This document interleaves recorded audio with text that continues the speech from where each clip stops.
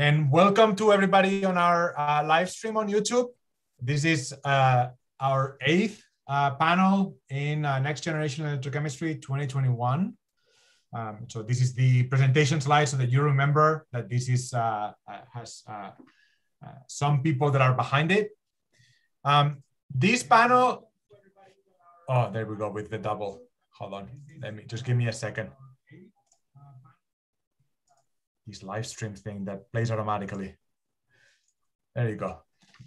So this is a panel. It's run in the panel format, but it is not going to be on a specific research topic in electrochemistry, but rather broadly on how to best communicate your electrochemistry via publications, via papers.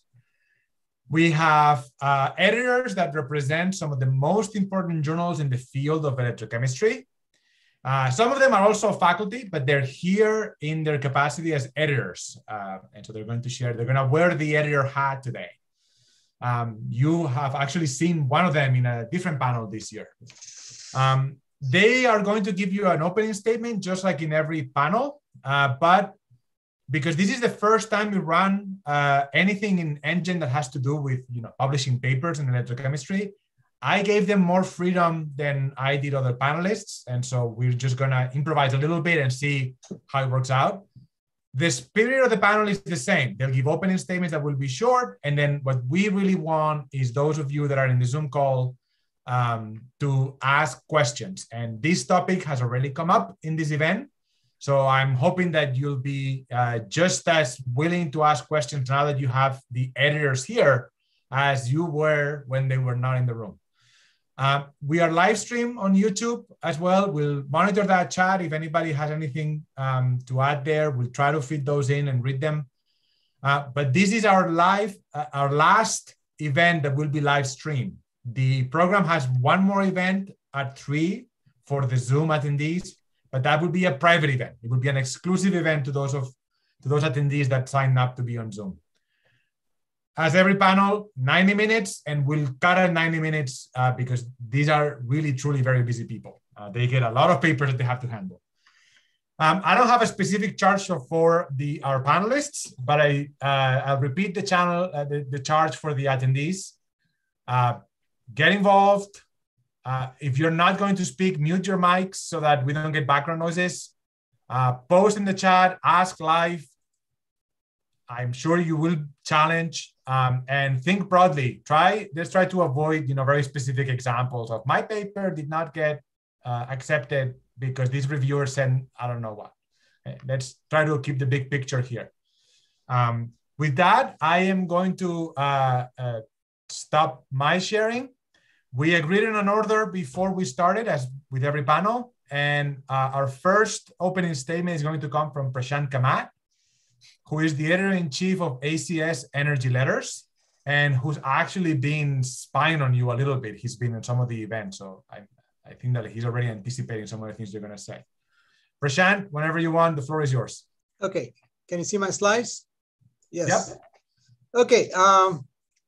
Good afternoon if you're on the Central or East Coast time. Again, Jordi, thank you very much for the opportunity to speak, and all the NextGen team for giving us an opportunity to speak. And you have assembled some editors from key journals, and I'm also looking forward to hear them. Before I started, I have to tell you that I prepared this one after getting emails from Jordi saying that, well, these are some of the topics. So I am the editor-in-chief for ACS Energy Letters. We are about now 6th year running. According to Clarivate, we are #1 in electrochemistry, okay? So this is something important to know. They have got different subject categories, but some journals don't identify themselves with electrochemistry, whereas ACS Energy Letters identifies with the electrochemistry. Again, we are interested in fast publications, and again, journal impact factor, this is the last year's, and we are expected to be greater than 21. Not as high as Joule, but we are somewhere in the range. Okay, so this is my quick talk about the journal, and contact me if you have any questions, or go to the journal homepage and find out more about. But we publish all work related to the energy, including electrochemistry, photochemistry, spectroscopy, materials, batteries, everything.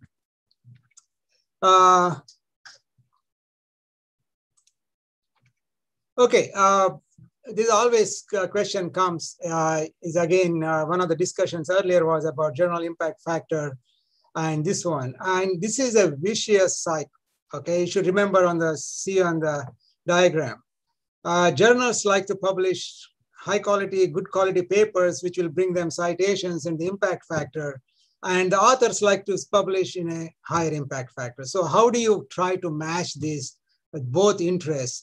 When the both interests are matched, you have success. Again, in general, editors like to see original and significant findings that are likely to be interest to a broad spectrum of its readers. So when you talk about energy, you have got batteries, you have got electrocatalysis, electrochemistry, photochemistry. So when you write papers, you should provide that broad perspective. And more importantly, your figures, discussion, thoughts should be well organized and well written. So that is the most one, it should stand out. And the papers that are concise and yet to complete in their presentation of their findings. Okay, there are other journals which publish technically sound papers, often referred as mega journals.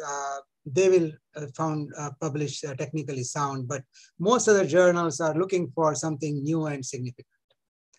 Okay, one of the questions Jordi asked was what it takes to publish an electrochemical research in a broader impact journal. Again, these are my views. You can disagree with it, which are welcome because I'm also a human. Again, but this is what I learned over the years. One is when you write a paper, keep the broad readership in mind, not a specialized one giving all these technical jargons in the title, because the title has to be more broader and general. And there is an editorial I wrote last month telling you these 5 attributes to make a title. The simpler, the shorter the title, it's more effective. You can bring in curiosity. You can bring in, if you have to broaden it, use the right conjunctions. And if you still have to long one, make it in 2 parts. But in Joule, for example, they work on every title, okay? So that is the key figure, because as a reader, that is the first entry. The title gets you. And then the abstract. The abstract should stand out in terms of identifying new findings. Don't give all those numbers of the charging, discharging, this rate, that rate. Tell me in a simple words, what is that new thing that you want to convey? And then followed by discussion, because the abstracts are in general read by everyone in this one. Again, you need to identify boldly the abstract and center your discussion around this finding. If you make a claim, support that claim in your results. If you say water splitting means making hydrogen and oxygen. Give me the data of hydrogen and oxygen. If not, don't call it water splitting. Call it as a photoelectrochemical study. That is fine. So the reviewers, readers get tuned what you claim in the abstract. So be more careful in saying what you want to say in the paper. Selection of data and the focus matters. Don't dump every data. If it is an energy related paper, you can probably put all characterization into SI. If you have materials paper, then put characterization. So again, how you focus your data in your discussion makes a difference. Keep your readership in mind. This is the most important. If you're writing a JAX, it is a different readership. If you're writing a physical chemistry, different readership. If you're writing an Electrochemical Society journal, different readership. So you have to tune that your writing style based on the journal that you're submitting. Another one is typically groups have templates. They will follow the senior graduate student and just replace the figure with another figure with different material, different data. Don't try that approach because people are tired of seeing similar type of papers. Come out with your own innovative way to make it stand out. Check figures and caption. This is probably the most problematic we see in almost every paper is captions sometimes don't match figures. Their figure 5 doesn't exist anymore in the paper. So these are some of the things you have to do it because last minute somebody makes some changes in the text or figure and it doesn't match. And if the reviewers and editors cannot correlate, you know the answer, what they say. Each figure should stand out alone. So caption should provide all the details. Another thing is don't write symbols in figures. As I say here, V could be velocity, volume, voltage, viscosity, or frequency. So you have to be specific. If you have to use symbol, explain that symbol in the caption. Pay attention to the references. The cited references point out the right journal to publish your work. You go through the references. That tells you which is the right journal for it. You don't have to steer and clear for it. And there is no need to cite Nature, Science, or high-profile journal to as a 1 to 5 references to show that this work is equally important. People are not stupid, so they can identify. So get the thing quick. And finally, don't include too much data. Just because you included so much data, why my paper got rejected, right? So this guy is sitting there with the head. So these are some of the figures we get, okay? Impossible for any human being to understand. Another one is look for artifacts because some of the senior people like us, we can pick up the artifacts very quickly. When you have in a fluorescence spectrum, if you don't use the right filter, you will see a second harmonic coming up as an emission. So we can right away tell you that something is gone wrong. It is not an up conversion. So things like that, or electrocatalysis. It could be just an electrode corrosion, the high current that you are seeing. So I got a virtual issue highlighting some of these things. Please take a look at it and you will see it. So it's very important to be your own critic. You have to ask questions while analyzing the results. And artifacts can analyze because of measurements or impurities. There are people retract the paper because it was an impurity effect. Before you draw conclusions regarding your findings, look for alternate explanation. There is a nice editorial in ACS Catalysis. It's called Burden of Proof. That means that you have to disprove all other hypotheses before you're proving your thing. So this is very, that's why, just because you see a tiger in the mirror doesn't mean that you are a tiger. So again, these are quick checklists before submission of a paper. Again, this is our in-house thing. Is the title a link to the broad readership? Have significant findings been identified in the abstract? Does introduction provide motivation for the study? Are the figures and schemes scientifically correct and aesthetically attractive? Do the discussion of results and cited references fall within the scope of the journal? This is very, very important. If I take a physical chemistry paper and send it to organic chemistry, they will send me back. Same happens to most of the time. The rejection is because people go into the impact factor ladder and they say they don't change anything. The same paper gets turned over and turned over and turned over until it lands somewhere, right? So don't do that. If you are writing, it has to be focused to that particular journal. If one rejects it, when you are submitting it to the next one, compose it differently for that readership. Have proper acknowledgements been made. Have all co-authors seen and commented on the final draft. This is also very important because sometimes you think, oh, I know this guy and he approves it. No, you still have to send it to him before you submit.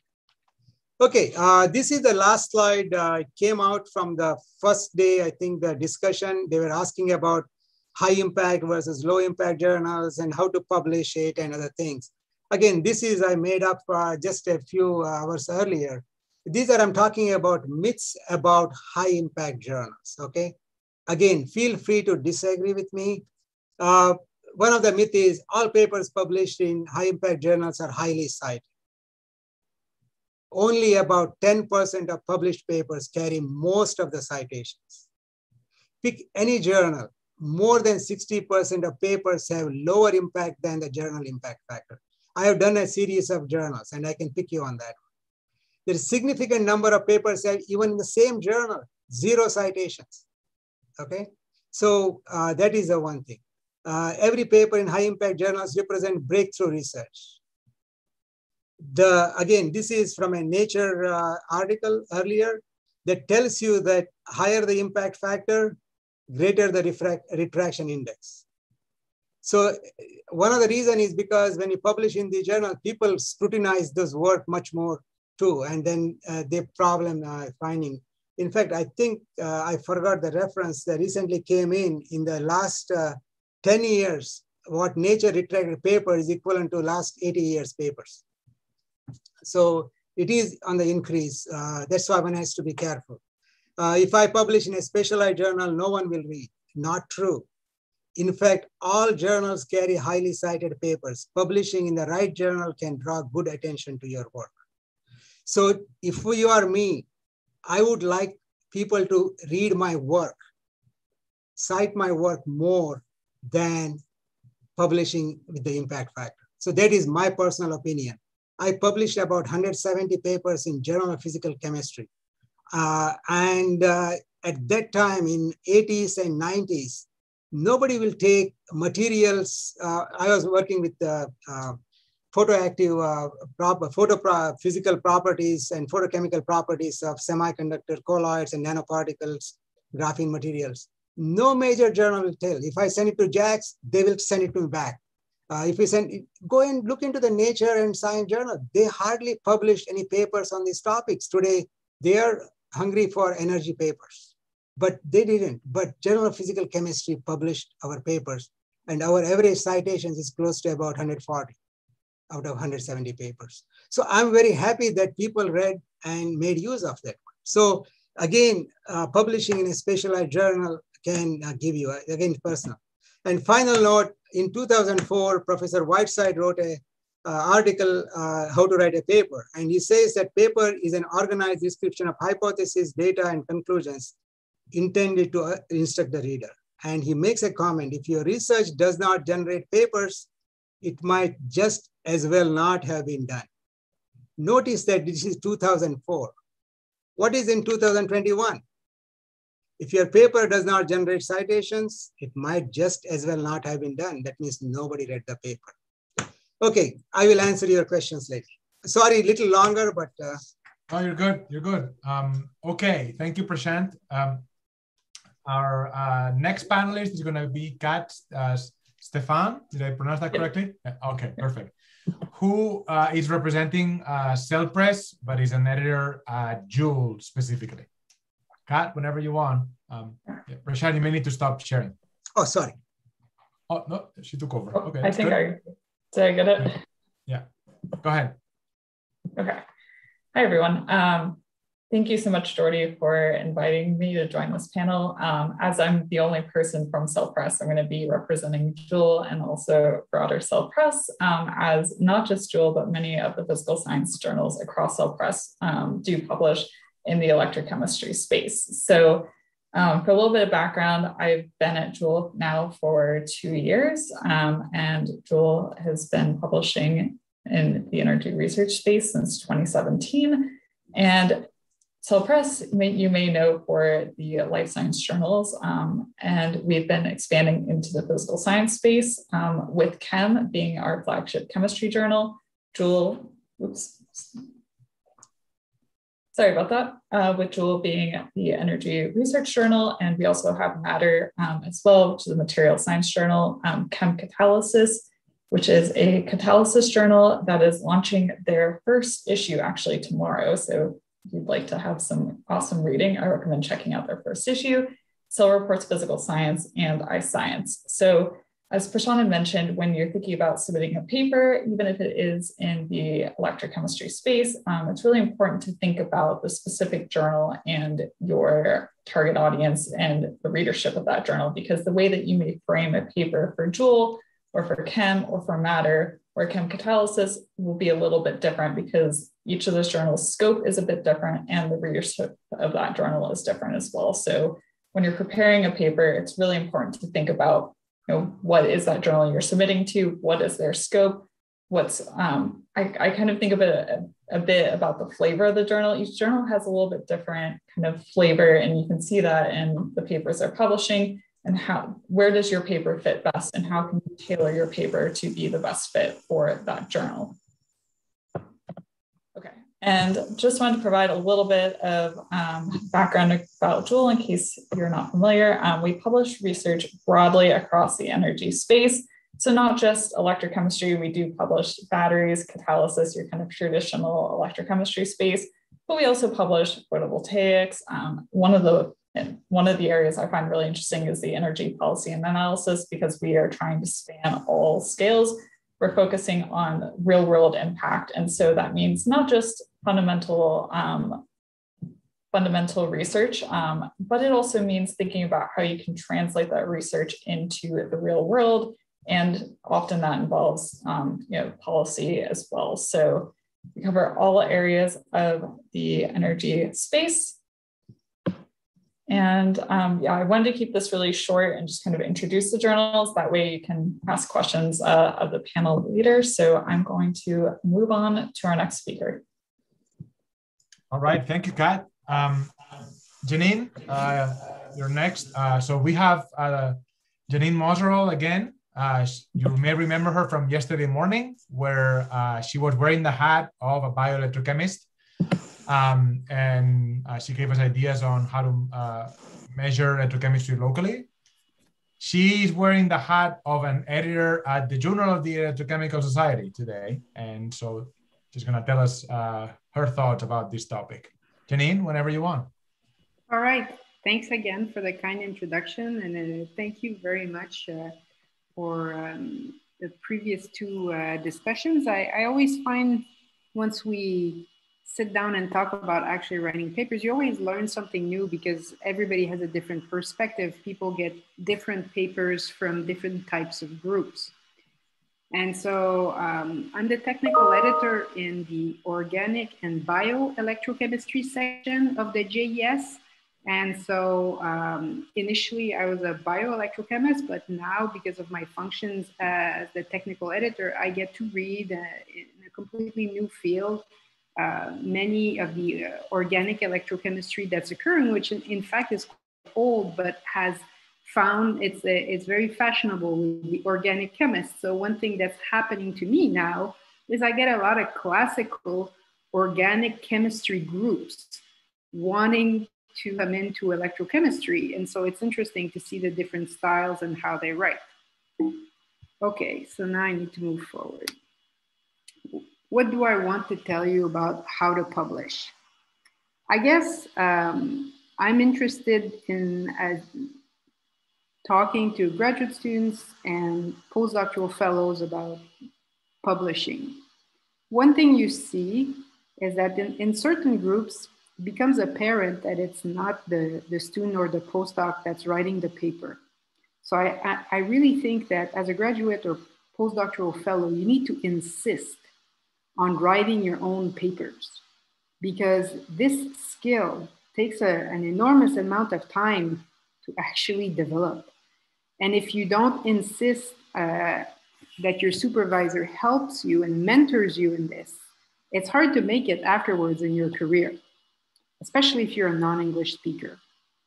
So that's my first point. Insist on writing your own papers. And this is sometimes hard because your supervisor is often highly motivated to publish as quickly as possible. Then the other thing that people struggle with is how they plan to add their writing. And it can be good to think about planning to write on a weekly basis, just like when you carry out your experiments, because good writing doesn't necessarily happen in 48 hours. And recognize the moments in your days where you are best to write. I know that for me, whenever I write articles or funding proposals, it's always in the morning. And as soon as I hit 2 o'clock, I'm no good. So I'll do emails, Also, if you are in a field of electrochemistry where you're going to be using a lot of equations, I really think it's a good idea to invest time in learning how to use LaTeX, because aesthetically, the final product is just so much nicer than anything you can generate with Word. Regardless of whether you choose to like submit to ACS Energy or Joule or JES, it's important to like follow the guidelines or the templates in a meticulous fashion. And so that's the first thing you should do. Now, as you can probably tell from my accent, I am not a native English speaker. I'm a French Canadian. And so for non-English speakers, it's even harder to write great papers. And so I want to recommend using Write Like a Chemist. It's an excellent tool because like it or not, different languages have very different styles. And, you know, if you know anything about French, then you know that it's very wordy. If the sentences take 6 to 8 lines, it's a wonderful thing. Well, it's not like that in English, and especially in scientific writing. And so the other thing that you can do is to insist that your group works on writing exercises. There's several of them in the Write Like a Chemist, and peer reviewing each other's work. This, I think, is good for graduate students, postdocs, and also faculty. You gain a lot by asking a colleague, especially if you're venturing out and doing, publishing a paper which is slightly outside your scope, like I see a lot of currently with the organic chemists wanting to move into electrochemistry. Having a peer review done of your paper by a friendly person can greatly help your submission process afterwards. Also, invest time in learning how to make great figures. I mean, we of course, we want to reduce the number of figures as we discussed in the first portion of the talk, but they're great tools that you can use. Like in our group, we use a lot CorelDRAW and Blender. I love Blender. If you haven't learned how to make figures with it, try it. One thing I see very often is that people, they either present the figure or they discuss the result, but sometimes they forget to do both, present and discuss. So it's important to have a very organized and systematic way of presenting your figure.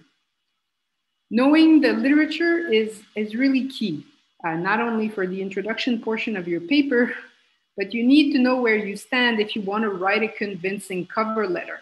You may have the most wonderful paper, but if your cover letter can't quickly explain to the editor why, because if you think about it, right, the editor is making the decision, is it worth the reviewer's time to review this paper, right?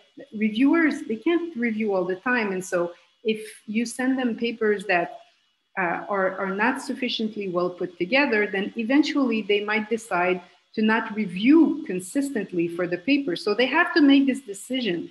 Is this a reasonable paper to send out for review and ask someone for 3 weeks to review it and write something about it? And if your cover letter cannot convince us that this is a good idea, then it's back to the drawing board.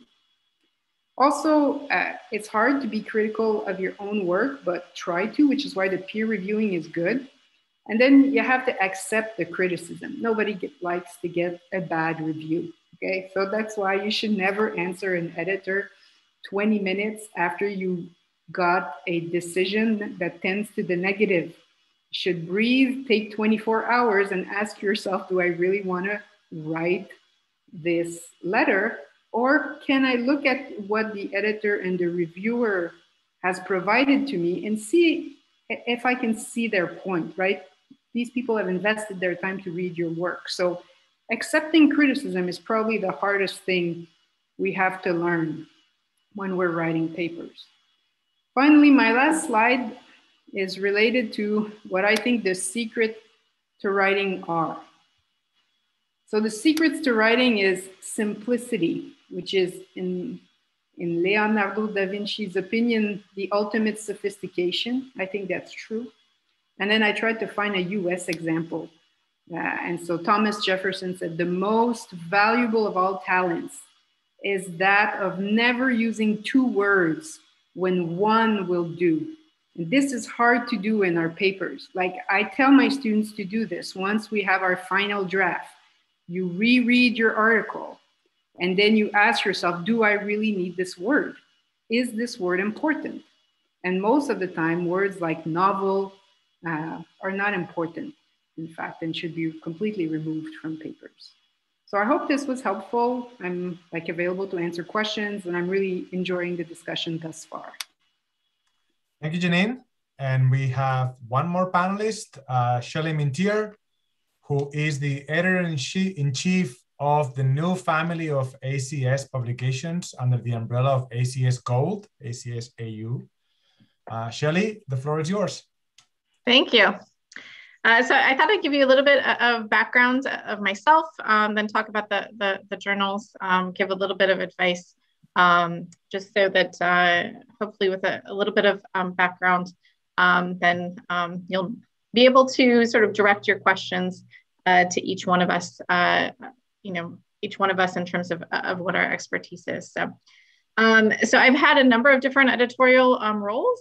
So I was a technical editor for the journal Electrochemical Society for a few years in the physical and analytical area, an associate editor of JAX for a few years, and now recently editor-in-chief of these sort of new ACS Gold journals. And since they're new, I thought I'd give you a little bit of background on the journals. Essentially, Plan S, I think we don't hear so much about in the US, but definitely within the European community. A number of the European granting and funding agencies have signed on to Plan S, and the principle that not just should we be publishing open access, we should be publishing in all open access journals. So up until recently, you may have decided that you either your funding agency required it or you wanted to publish open access. You could publish in any number of whether that's ECS journals or ACS journals or Elsevier, Cell Press, and publish in one journal and either choose to publish it under the subscription model or choose to publish it under the open access model and sort of pay an APC for that. And then recently with Plan S is saying we don't just want to have these hybrid journals, we want you publishing in entirely open access journals. And so to address this, because we basically had a number of authors who, with the implementation of Plan S for their funding agency, would not be able to submit to the regular hybrid journals of ACS, then we developed essentially 9 new journals. These 9 new journals encompass basically the content that would be in the whole portfolio that existed before at ACS, but provides those authors who are mandated to publish all open access to have a home. So if they were an analytical chemist publishing in analytical chemistry and they have a Plan S mandate, then they can publish in ACS Measurement Science Gold. If they normally publish in macromolecules, ACS Polymers Gold. If they normally publish in applied materials and interfaces, ACS Materials Gold. So providing these sort of 9 new fully open access journals to provide a place for those authors who are under Plan F mandates. And so the idea is to essentially have the same quality of their sister journals within the hybrid system. So that means that I have hired a group of deputy editors and associate editors who all have dual roles. They're already existing associate editors of Journal of Physical Chemistry or Analytical Chemistry or Biochemistry, and they're taking on a secondary role as a deputy editor or an associate editor for these journals. That means that they know the authors, they know the process, and they know the quality control that is needed to ensure that these journals basically have the same same quality of the hybrid journals. We've also developed strong collaborative relationships between those hybrid journals and the open access journals. Part of that is by having associate editors that are doing multiple jobs. Part of that is, sort of interacting and trying to go to the hybrid journals and say, okay, you have these 250 authors who can no longer publish with you. What can we do to help keep those authors within ACS. So at this point, ACS is also trying to kind of change the way that they think about publishing and they think about subscriptions. So I think most of us here in the US are really comfortable with this concept that our library at our institution signs up for a subscription to an ACS, to the whole ACS portfolio, and we're able to essentially access every article, whether it was open access or not, that was published in any of the ACS journals. And so ACS is starting to sort of transition these ACS subscriptions to what are called ACS read and publish agreements. The read means that you still have the subscription, you still have access to everything in the ACS portfolio, but the publish means that you're also given tokens or APC vouchers to be able to publish open access. And Janine didn't talk about it, but ECS has something very similar in that they have a traditional subscription, ECS subscription, and they have an ECS Plus subscription that essentially allows them to both have access to that subscription content as well as to be able to publish themselves open access. If you want more information about that, you can visit acsopenscience.org. And look at all of the different journals and the deputy editors for those journals, and feel free to reach out to any of them. Electrochemistry is broad, so I'm seeing papers being published across the whole plethora of these journals, which is quite fun for me. I wanted to give you a little bit of advice, and I guess this advice has been given by Prashant a little bit earlier. You want to write for the scope of the journal and the audience. In the years that I spent as a JACS associate editor, the majority of my desk rejections were very good papers that just didn't belong in JACS because they weren't written for the scope of JACS. So JACS scope is fundamental science. And so you might write a paper that would be fantastic for Joule that talks about how you improve the application and you improve the performance characteristics. And that doesn't make sense for JACS unless you're focusing on the fundamental advances that you made, so the fundamental science that you learned. So you really need to understand the different scopes of the different journals and make sure that you're writing to that scope. And that's going to be different for every single journal, whether that's ACS Energy Lenders or Journal of Electrochemical Society or ACS Measurement Science Gold. So making sure that you know your journal, making sure that you know your audience. So if you think about publishing something in, say, chemical communications, you're not going to have a lot of electrochemistry detail in that text because you're trying to meet the broad audience. If you submit that same paper without editing it, they're going to come back and be like, where is the electrochemistry? Where is your voltammetry? Where are your charge-discharge curves? And so sort of really knowing what that audience is in terms of their knowledge and their expectation.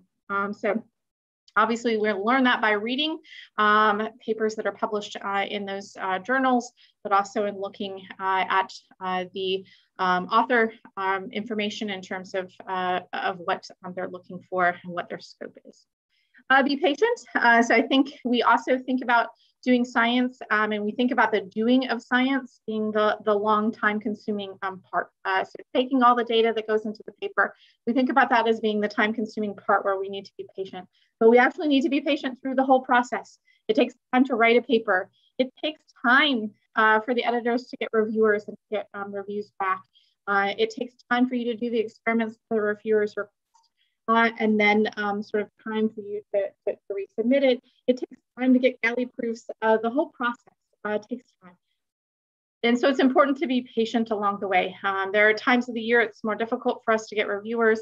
And so, you know, it may be that the first time that you submit a paper, you get reviews back in 14 days and it's, you know, 28 days or 32 days the next time around. So try to be patient with the publishing process as well as the taking data side of it. And then I think we have all had these times where we're unhappy with the reviewer's comments that we get back. And as Janine said, we need to learn to take criticism well. And some of us get really good at this, but as a young person in the field, you can take those reviewer comments or editor comments very personally and become emotional. And as Janine said, don't respond to the editor in 20 minutes. Give yourself time to think about it. But the number of sort of frustrated graduate students and postdocs that I've had in my office in tears about a reviewer and reviewers' comments. One of the advice that I give them is, it may be therapeutic for you to write the response to reviewers that you want to write. And then, throw it all away. It's a therapeutic process to say whatever it is that you think about the reviewer and then delete it. And now you'll be in a framework to be able to less emotionally respond to those reviewer comments and realize sometimes that it's actually a certain part of the fact that the reviewer didn't understand something is because you didn't communicate it well. And if you can get that in your frame of mind, that it's not just them talking about your science, but that sometimes you don't always communicate things clearly, and that you can work to address those comments in a less emotional way, I think would be fantastic. So that's all I have, and I'll turn it back to Jordi. All right, thank you very much. Just keeping up on with the chat as well. I wanted, just for completeness, Shelley, you talked about this Plan S and the open science, the open access policies that ACS has now. Janine and Kat, since you represent different publishers, is on your end a similar policy that is being developed at your publishing houses, so to speak? Yeah, I think Shelley mentioned that ECS as an open access platform actually has been trying to develop this for years. So yes. But are they also doing that thing where they now bundle the open access costs with the institutional access? Yes. Oh, I see. That's interesting. How about self-praise? What are you doing about that? It's a bit more complicated, and it kind of depends on a journal to journal and institution to institution basis. So there have been some agreements, some read-write agreements that have been reached with various countries and institutions. So basically, if you are in one of those institutions or countries, you're able to publish open access, across Cell Press and Elsevier journals. And also we are expanding our open access options. So Cell Reports Physical Science is a fully open access journal, and iSciences as well. Obviously, there are other open access journals on the life science side as well. And then in Joule, we do have open access options for publication. So we're kind of working on our approach, but we're trying to kind of tailor it to each person's each institution's needs. So Selfra is also based in Europe, right? Because you're part of the broader Elsevier, or no? So yes, we're part of broader Elsevier, but technically our base is actually here in Cambridge, Massachusetts. Oh, I see. I did not know that. Okay, so I got that wrong. We do have editors and offices though across Europe as well. Yeah, because I was wondering how much the fact that Europe is so rigorous about it would affect the publisher in Europe. Okay. So let me start. So we already have some requests for participation from the attendees.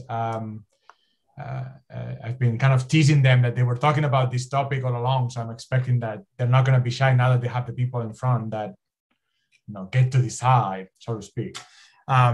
So I am going to start with Jessica.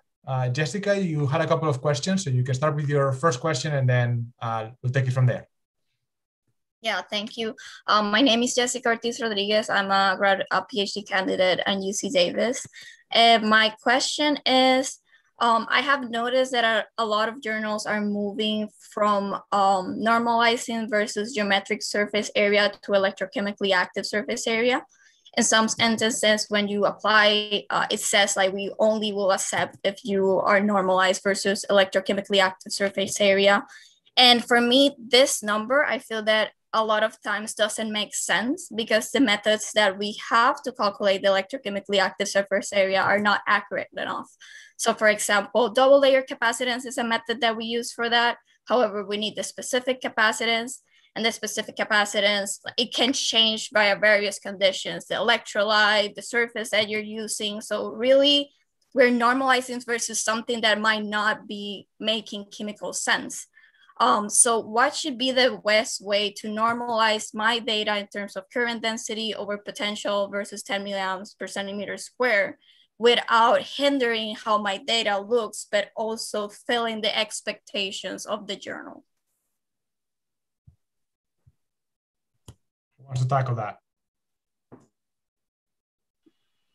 Well, I think that aside from specific capacitance, there's also like under potential deposition of like copper or lead, which are, I think, pretty respectable means by which you can evaluate the electroactive surface area. I think I agree that it's an important parameter to look at, because, you know, you have surface fouling, and then like when you're quantifying something, it's important that it's representative of what's happening at the electrochemical surface. So I don't know your specific example, but I can understand why the journals are requesting it. And then that's where my questions come in, because for something like copper, like a bare metal surface is easier to calculate it, but I work with molybdenum chalcogenides, which like we don't know the active size. It's really difficult to pinpoint like what is like really matters in the reaction. So that's the line. And I really appreciate you answering with that insight. I just want to say that, you know, like in other fields, like in biology, you have to go through so many controls, especially if you're making like a metabolic measurement, right? Like, so I understand what you're saying, and I don't think it's easy, especially if you're doing new materials like you're saying. So in fact, this can be a very novel aspect that you can portray in your papers if you have a more robust way of being able to evaluate the electroactive surface area of this particular material. You know, so there's always a way of spinning it positively and justifying investing your time to meet the journal's requirement. And I think that's the thing to think about, is that every subfield of electrochemistry is very different in terms of what, you know, whether or not they want things by surface area, they want things by volume. You know, every single sort of subfield of electrochemistry has different sort of standards. And so that's something that I think as you sort of read through the literature, you start to see that, okay, in microbial fuel cells, everything is current density by volume and not by any type of area. So, you know, therefore I should present my work that way. If I have sort of more rigorous ways of evaluating it, I can include those as well. But I want, you know, people to be able to compare my work to others' work. This kind of goes to the topic that, you know, I'm now realizing that we've been bringing up in the context of battery research, checklists for people to be very honest about how they report data. And there happen to be two out there, and we have the journals that put them out. So Prashant and Kat, you put out checklists on battery reporting. Is there something that you may be working on perhaps in this other area that Jessica is presenting, on the area of electrocatalysis, which is, you know, seems like it's regaining a lot of steam with the organic electrochemistry world exploding? What's your thought? I don't want to answer too much, but we have a solar cell checklist. We have a battery checklist. I wouldn't be surprised if you see other checklists in the near future. That's quite a tease.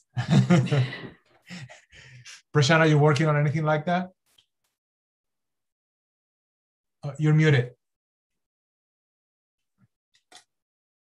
Oh, Prashant, you're muted. Again, I think it's in the works. One size fits all makes it very hard. So it is not a question of you have to include this, or it's more of a suggestive things that, have you checked on this one? Okay, if you didn't do it, it's fine. For example, solar cells. If you didn't check 25 cells, just say it was tested for only one cell. So that way people can evaluate based on that one. The surface area thing came up. again, it depends upon what type of claims you are making, what type of subtopic you are addressing, whether the community accepts that one. So we don't have any restriction on the area, for example, but this is something to consider, what kind of measurements you are done with the surface area, so the readers know, okay, this is what I should weigh in. All right, Jessica, you want to ask your second question? Yes, I had a second question that was kind of answered, but I want to see if there's something more. Also, lately has been a big push in the science community to make it more equitable and inclusive, but we're in this cycle that we need to pay to publish and pay to read, which open access is taking a little bit of that. But this is directly disadvantaging the minority communities. So I just want to know what the journal is doing to mitigate the growing of inaccessibility of science, specifically with open access. There has been talking about quality control and people being meticulous about submitting it to an open access journal. So what are we doing to increase the people that submit to open access, or is there another way that we can mitigate this growing inaccessibility of science? So I guess to talk about the inaccessibility, I think, as we sort of move away from a subscription model, we make things more accessible. But someone has to sort of pay the APC charges associated with that. And so I think, sort of throughout the publishing community, whether it's ACS or RSC, et cetera, they will have sort of countries, developing countries where they will either extremely discount APCs or completely waive APCs for authors in those countries to try to help address that. The quality control issue, I think, is something that has been talked a lot about in terms of open access and is handled differently in different places. So as I was, sort of thinking about how we would start these 9 ACS fully open access journals, then really in order to ensure quality control, we basically sort of went and hired editors to have a dual role, so that they essentially have dual roles at ACS Nano and at ACS Nanoscience Gold. So they have the opportunity to be able to sort of maintain quality control that way. That's actually sort of what happens in other parts of the publishing world. So if you look at, ACS Energy Letters and you submit something to Prashant, it will go through, peer review, and then you have the choice, whether or not you make it open access or not open access. And Prashant doesn't really have access to know whether or not it's going to be open access or not, and can ensure sort of the same quality control for it. I will take off my editor's hat and I will use my author's hat. Can I make a comment as an author? Yeah. First of all, there is no free lunch, okay? The publication does cost money, right from submission, the site you use, to the reviewers and all those things. And I published an editorial on it, how the modern day publication costs more than the old day. In good old days, we used to have pay charges, and the subscription fee was very, very low, like $100, you can subscribe a journal. We took away the pay charges. And then right now, the open access, what it did was, it took away the paywall from the reader and put it in front of the author. So in a broader organization such as ACS or a bigger one, it doesn't matter because there's a big pool of money. But smaller journals are going to suffer because a rejected paper is lost revenue. So this is a very delicate thing. The planners didn't plan on having, Nature is going to charge like $10,000 or $12,000 for open access. That is like almost half the graduate student salary for one paper. So again, I don't know where it is going. Okay, I'm not against open access, but it is getting out of hands in some respect. Well, I am fully supporting open access. And in Canada, at least, all funding agencies are pushing towards this. From a philosophical point of view, I mean, we have public funds and the public should be able to read it. Not to pay $12,000 a paper. Well, then, I mean, the plan was planning about $1,000 a paper. Yeah, but then you have to go get it in your funding agency and put it in your budget. All right.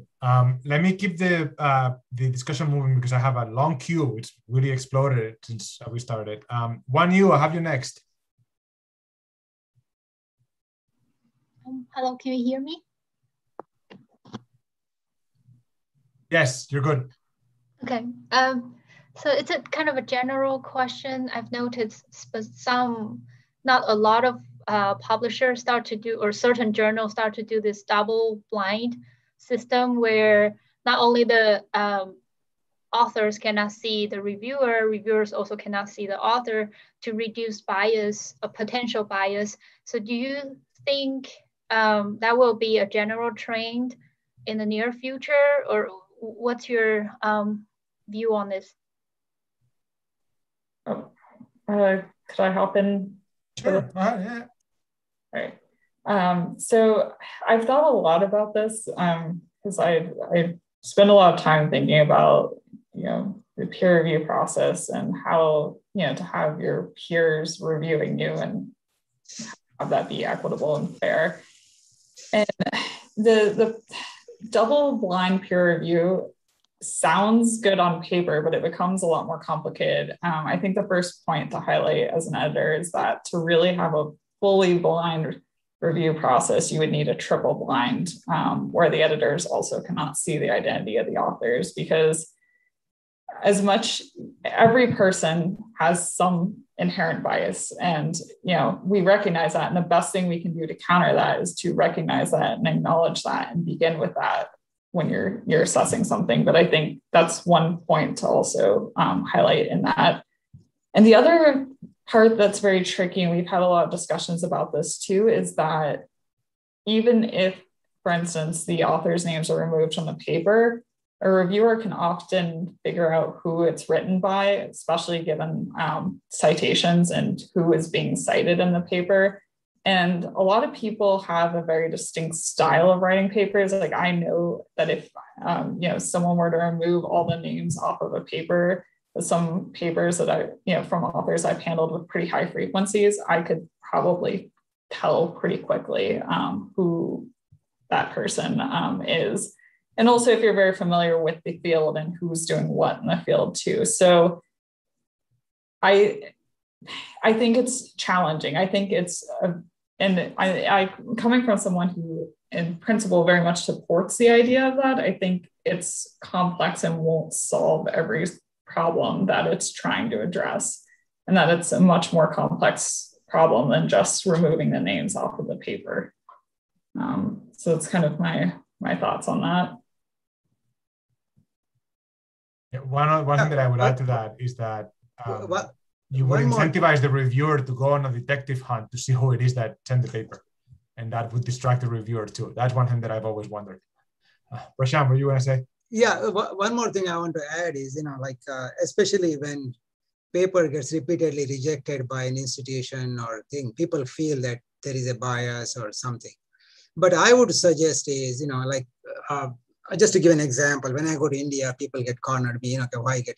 I said, there is 5% of the papers published in majority of journals are from India. And it has been very consistent. So why don't you go and find out how these people are successful? In ACS Energy Letters, we have across all different countries, 30% from US, 30% from China, another 30% from Europe and other places. So it is easy to say it's biased, but I would look at the science. Every editor of a journal wants to publish a good scientific paper.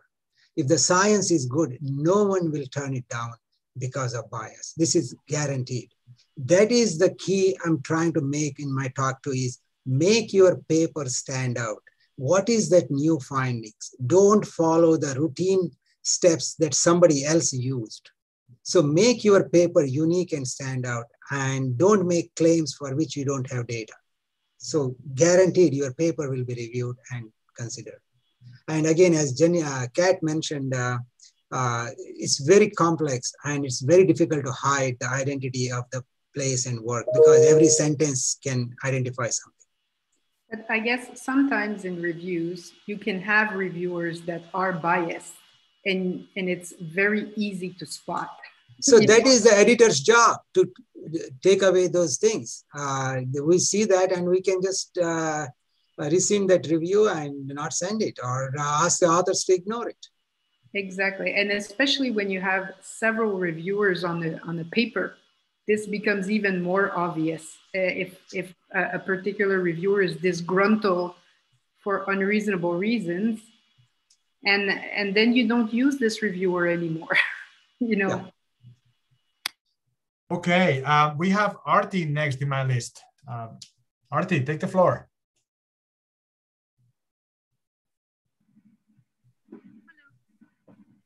Can you hear me? Because I am in a... We'll hear you a little far away. Can you get a little closer to the microphone? Hello? Yeah. Go ahead, try it and then see if we can hear you. Yeah, otherwise I'll write the question. But so following the same line which was discussed right now, my question is, although you cannot kind of conceal the identity of the author, I can see that there are a lot of challenges in that way. My question would be, how influential is the profile of the author in getting it published? Like the next subsequent step. So I had a next question, but given this was in the line, I jumped to my second question. I guess there's two ways of looking at this. You know, I know when I was at Jax, if it was an author, a corresponding author that I didn't know by name, I would do a search for them. And if they were an assistant professor, I would not desk reject them. I would send it out for review because I think that there is that sort of challenge and people early in their career need more feedback.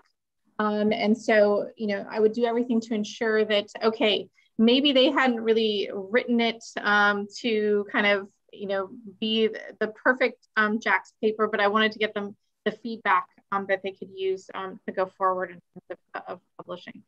So I think that you know, that's in the current world of not every paper going out for peer review, like it mostly did 20 or 30 years ago, it becomes a big challenge to get started because if you're still in the sort of learning curve to putting the paper together, then you may have trouble sort of getting it out for peer review.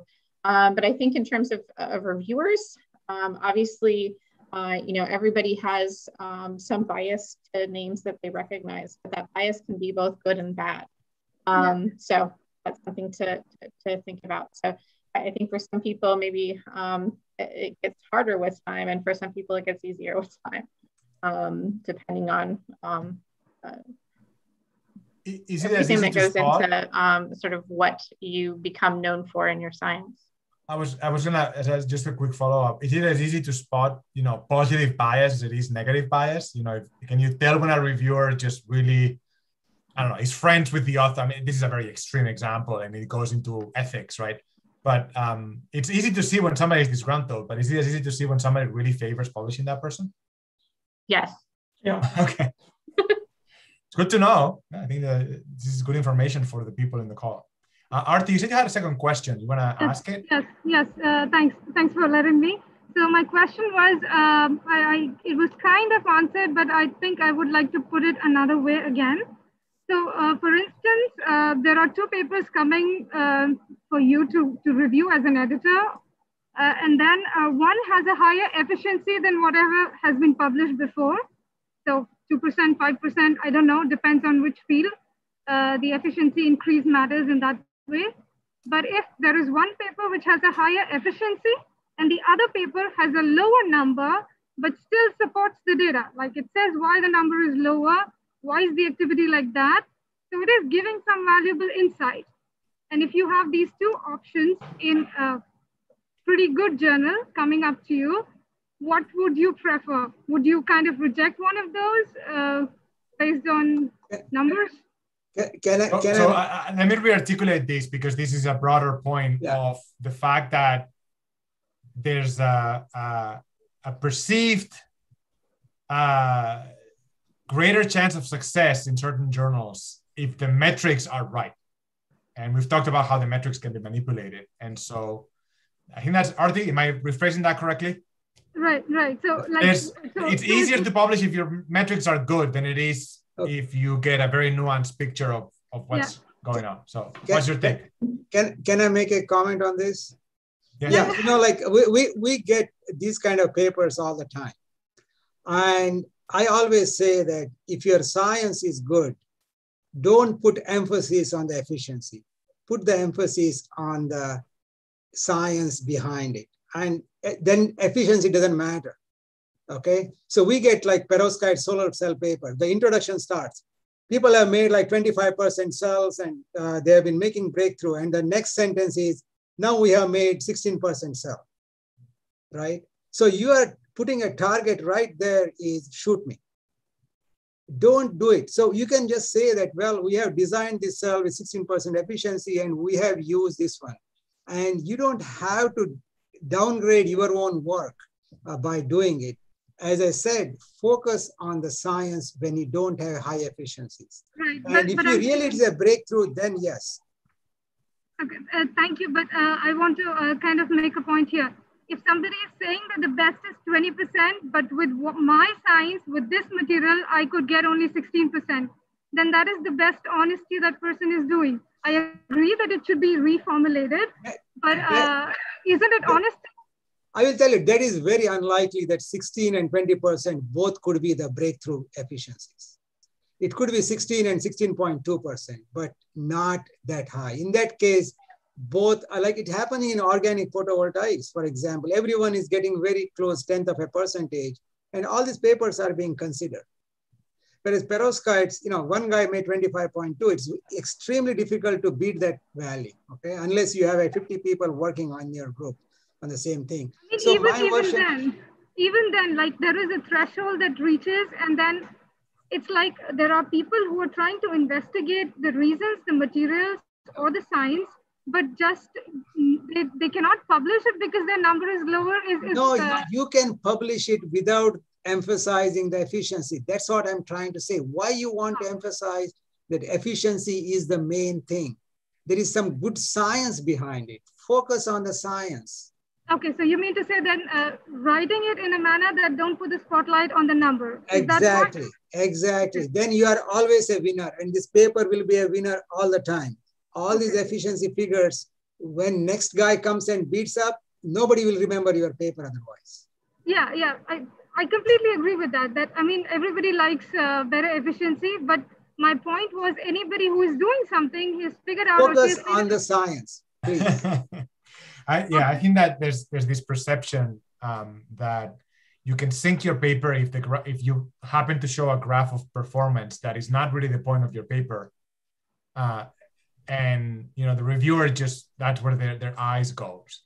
Their eyes go, and then they disregard the rest of the paper just based on that one graph. Exactly.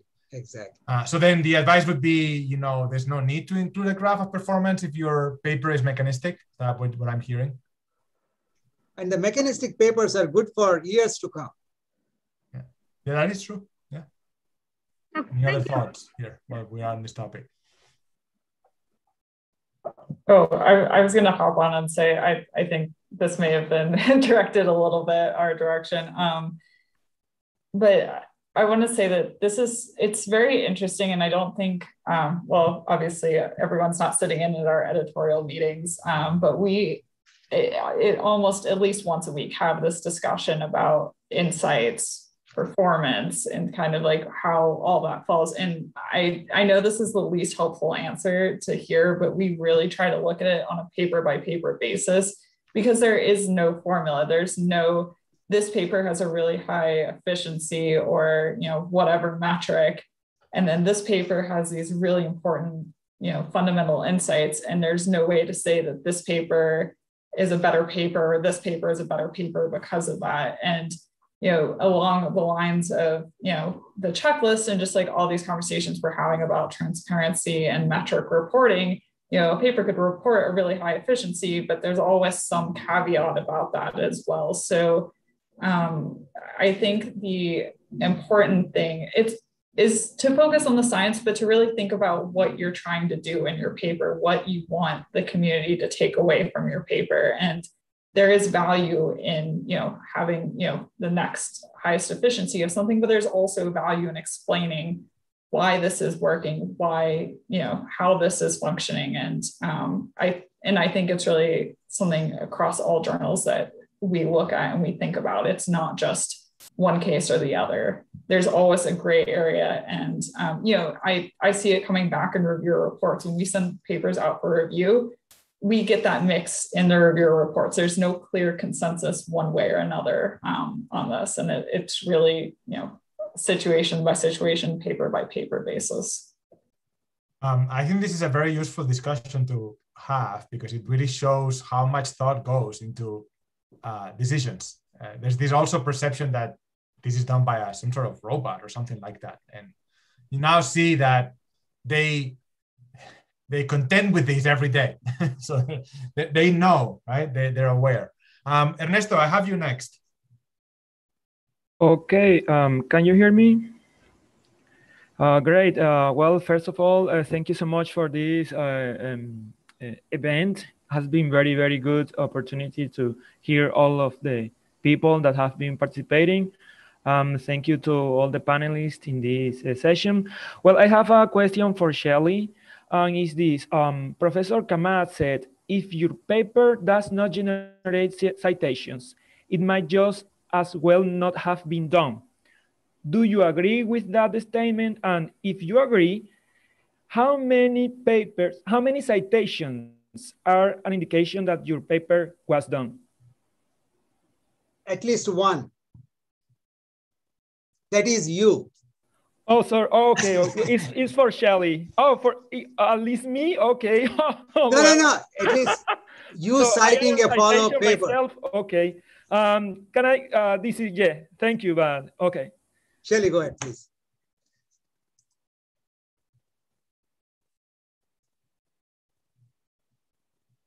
Shelley, I think something broke with your mic because I can't hear you. Can you hear me now? Yeah, we're good. Okay. So I do agree with Prashant, but I think you also have to think about the time scale, right? Is that your paper may not be immediately cited a lot, right? So when we talk about impact factors, we're talking about a 2-year time period. And it may take 5 or 10 years before people really, get to the point that your paper may be a late bloomer, so to speak, and become, sort of popular later. So yes, it should be cited, but I think if, looking at those citations in terms of when they happen, I know that we have trouble being patient, but sometimes you have to be patient for your science to evolve, so to speak. I have papers that have very few citations in the first 2 years, and then as technology goes forward, end up with many more citations. The other thing that you have to think about is that you can't put a number on it because electrochemistry is so diverse. Whether you're in the battery field or the solar cell field, or you're a bioelectrochemist, or you're doing organic electrosynthesis, all of those fields are quite different, and sort of the size of the community and the number of citations that you would expect in those areas vary quite dramatically. All right, let me keep things moving. Julia, I have you next in my queue. You want to ask your question? Yep, sorry, was unmuting. So this got brought up yesterday a little bit, and I just wanted to know all of your thoughts of, do you think there's ever going to be a potential for a journal of failed experiments? Whether it's like something like an ECS transaction or something, because I feel like many postdocs and grad students, and myself very much included, is like trying to do papers or trying to do experiments that probably people have done either a couple of years ago to like many, many years ago. And I was just curious of like, how do we help, propel these fields forward and learning from everyone's mistakes, not just like making the same mistakes over and over again? I think I would answer with that as I wish. As we've gotten into machine learning a little bit, you start to realize that because we don't publish failed experiments, it's very hard to, build models because you really want to learn from both those things that don't work as well as those things that do work. And where those papers go, I think is probably the question is, should that knowledge be communicated? Yes, that knowledge should be communicated. Where that knowledge gets communicated becomes the question, right? So we have ECS transactions, which would be an option. To some extent, ACS Omega and RSC advances may be options there. But I think sort of getting that information out there. I think, right now you're starting to see a little bit in the archives where people are putting those field experiments into the archives, but those are accessible to those of us who are trying to, develop machine learning models. And so I think that's fantastic. I don't know that we necessarily need a journal for experiments that don't work, but having an avenue by which that knowledge is present, I think is important. Well, I think the SI is also an excellent place, to tie, because if a person's reading your work, they might prefer to just click and download the SI to know what the other things that you tried, but unfortunately didn't work were, So I never think that this is a negative thing. And again, in the organic electrosynthesis, I see you see this a lot, right? Organic chemists will tell you, this is the scope, and 25 of these compounds didn't work, and 12 did, and this is very useful information, right? So I think people are really scared to say we failed at something. And one thing that you do see when you have papers that are published in conjunction with industry is that industry is not at all shy and wants this information for the same reason that Shelley said that AI wants this, right? So I do think that as editors, we should welcome it. I wouldn't put it in the core of the manuscript, but you can definitely put it in the SI, right? And I feel the same way about codes and algorithms, which should be put on GitHub or shared such that people can use it. Yeah, we discussed this morning also broadly, data repositories. And I think that that's another avenue you have for that, where you could write your paper and then say, we tried all these other things, and you can find all the data there if you want to see just how bad it looked. And perhaps as a community, we can think about doing more of that. Well, in Canada, we're going to be obliged, French word, to have all of our raw data available for anybody to download by 2030. Yeah, the US is going in a similar direction. Okay, I have Samuel next. You want to unmute yourself and ask? Yeah, hello everyone. Thank you so much for the talk. I have one question for you. What is your opinion as editor and then as an author on the use of preprints? Very timely question in these COVID times. So you're talking about like Chem Archive or the ECS Archive? Yeah.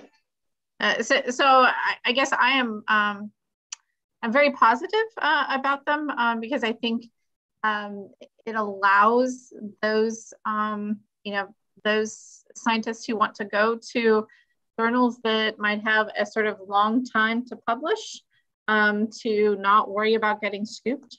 So this is kind of a hot topic within the organic chemistry community, but I think also, in batteries and in a number of different sort of technology areas. And so I think that, there's definitely a benefit to that. And at first, I think that the archives were not so popular in chemistry, and I think that they're becoming more popular with time. Would there be any advice against using preprints if you're going to submit them to a journal? One of the things is the adverse publicity, because there are a lot of COVID papers have been posted and they got into the press and those things. So one has to be a little more careful and not to get into the media. You can post it, but Oh, sorry. I was going to say what our policy was on archiving, which is that it's fine to post on an archive prior to submission within CellPress. So you assume that you do want to know though, right? That if something is already on archive or it doesn't. I've had different cases. I've had authors email me and ask me if they can put it on archive prior to submitting, which then I'm able to tell them that yes, as long as it's the version prior to submission, that's fine. Also, yeah, sometimes it'll flag and come up as being archived anyway. So yeah, it doesn't make much of a difference. Just as long as it's the version prior to submission. That's our only stipulation about that. Okay. And Chem Archive has also a feature that you can submit there first, and then you can transfer it to any ACS journals. Right. We have a question that I'm going to have to read because Saket has an issue with his mic. So here goes. What does the panel think on senior graduate students being peer reviewers? One of the things is talk to your advisor, because your advisor is likely to get more papers to review. And rather than saying no, he can assign you and tell the editorial office to assign you. And that shows that somebody has a confidence in you, and that adds to it. And once you get into the system, then you will be getting more papers. In a way, it's kind of part of the supervisor's training to show your students what's a good review. So oftentimes supervisors, we get so many reviews, right? We'll send an email, say, can you help me with this? Then you provide a review, then you discuss with the supervisor the format, the way to write something in a constructive criticism. And at one point, like Prashant said, either the supervisor recommends you or the editor starts saying, would you or one of your team members help me with this? So that usually means like, I'm open if you want to suggest a new reviewer in this field, I'm looking for someone here. Okay, Wessel, go ahead. All right, so this is probably the spiciest question of the session. It's related to, the kind of the dark horse for publishing of like Sci-Hub, where it kind of represents this really push for early access or not early access, open access to literature and everything. Generally, it's easier to use. You just paste in a DOI or a link and everything, and you get immediate access to it. You don't have to go through a library or anything. And the reality is that it seems here to stay. I don't imagine it's going to get taken down in anytime soon. And looking towards, the music industry and the movie industry in terms of piracy and all that, the general trend has been to just provide a better service and just gives something that just these, pirating services can't provide. I just want to hear your thoughts on kind of this issue on this and everything, and what your opinions are on it. You're talking about Sci-Hub, right? Yeah. There is nothing free lunch, right? They are gathering all your information. And one of the things they do is trying to infiltrate your institutional computer. So just keep that in mind. Yeah, somebody has to pay for it, right? That's the issue. No, there is an article in Scholarly Kitchen on this one and how they infiltrate the institutional computer. Oh, would you mind, if you have it handy, would you mind posting it on the chat? I have to look back and I can send you a little later. Yeah, sounds good. Yeah. We are running out of time and we still have people in the queue. So I'm gonna go to Michael, who also had perhaps a couple of questions. Thanks, Jordi. I'm cognizant of the time, so I might just ask one of my questions and see where we go from there. So my question is that improper comparisons between studies is sometimes used to inflate like the perceived value of a paper. For example, like in batteries, you might say like, we made it to 1,000 cycles and this other group only made it to 500. But I mean, there's been a lot of discussion in the seminar about how that doesn't necessarily bring value to the paper, just sort of inflates the value. So I guess, how can we normalize fair comparisons without having a fear of like, you might not have made the best device ever on the face of the earth. Like your results have a context and everyone can learn from it, but it doesn't need to be the best.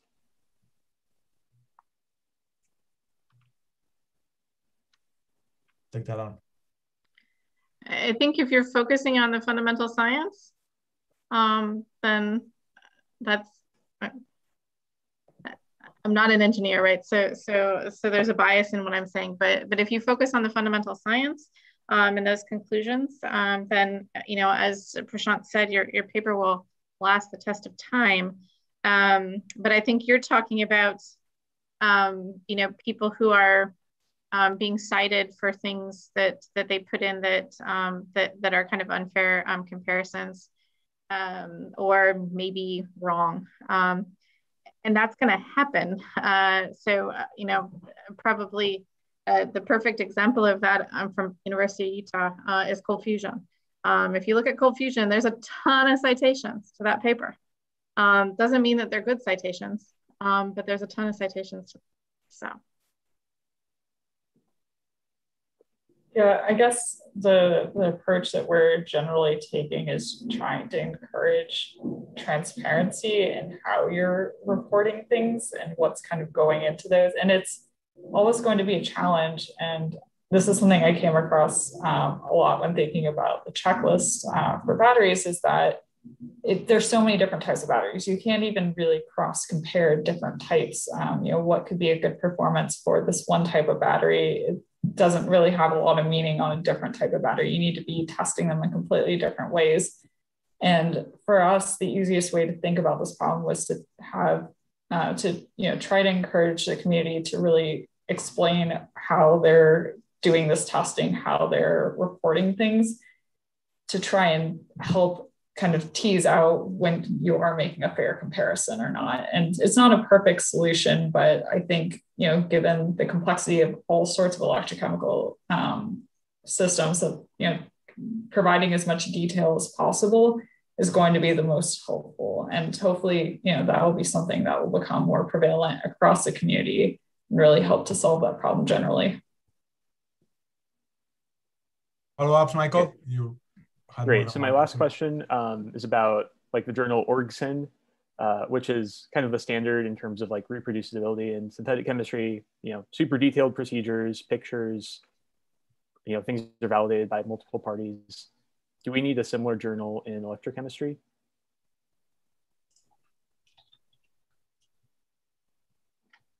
I think it's hard to think about that as electrochemistry as a whole. Because it is so diverse, and what you might want in the battery field versus the solar cell field, versus, you know, bioelectrochemistry would all be very different. And to the, you know, organic electrosynthesis community, they already have that journal, right? So I think there's just such a diversity to electrochemistry. To think about one journal that does that, I think would be challenging. But I do think there's an option to recruit new reviewers. Like, for example, with a lot of the new papers I've been getting in organic electrosynthesis, I always make sure that one of my 3 reviewers is actually a hardcore organic chemist, who oftentimes tell me, okay, well, I'm competent to review the organic chemistry. I'm feeling lukewarm about the electrochemistry, but then you're like, oh, that's fine, right? Because I have 2 other reviewers who are more specialized in electrochemistry. So I think having balanced reviews where people have very high expectations, oftentimes they flag this, oh, you don't have enough characterization for this and that compound. So I think it's a good way of trying to maintain a high standard. So we're at 2:30. We have one question left. Do you have time for, like, you know, one last question?